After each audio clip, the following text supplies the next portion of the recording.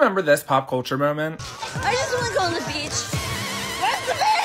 Welcome to Pop Culture Paint Lessons, where I paint iconic moments in pop culture history and tell you all the drama. In 2010, Snooki was arrested in one of the most iconic scenes in all of Jersey Shore. Nicole Polizzi, famously known as Snooki, became an overnight icon when she starred on the MTV reality show Jersey Shore. Snooki was born in Santiago, Chile, and was adopted by two Italian Americans from Marlboro, New York. While in school to become a vet tech, she did a one-off appearance on an MTV reality show called Is She Really Going Out With Him? The show was centered around girls dating men who don't deserve them. From this, an MTV casting director thought she would be perfect for a new reality show, which would be later known as Jersey Shore. The first season premiered on December 3rd, 2009, and averaged about 2.7 million viewers per episode. During that first season, Snooki was titled the breakout member of the cast by the New York Times and earned fan affection after being hit in a bar. Who the is a girl like that? After only the third week of being on air, SNL parodied the show, launching viewership and the show's popularity.